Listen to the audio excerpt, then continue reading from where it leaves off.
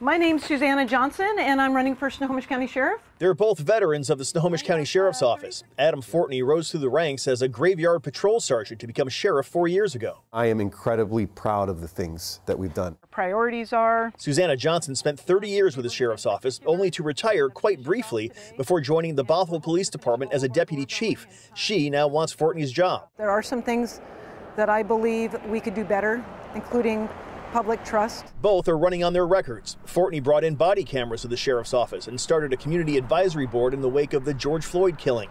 His rival believes her longer career makes her the better choice. I was a detective, canine handler, SWAT team member, squad leader on SWAT, but also I've done those administrative roles. What are your plans for the next 4 years? To keep doing exactly what we're doing. Fortney has survived 2 recall attempts after the outspoken sheriff expressed his displeasure with Governor Inslee's COVID lockdowns via Facebook post, saying he would not enforce a stay-at-home order. Looking back, historically speaking, it was the right thing to do. I wish I would have worded it a little different. That's what I would say.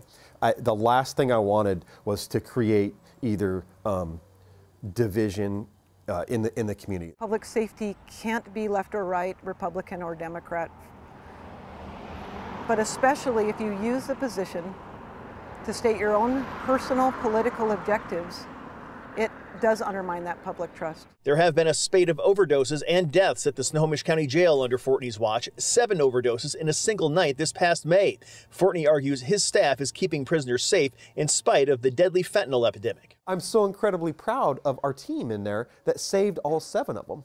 You know, that is an incredible story. So if we didn't have the right things in place, that would not have happened that night. Election day is November 7th. Ballots are expected to go out next week. In Linwood, Eric Wilkinson, King 5 News.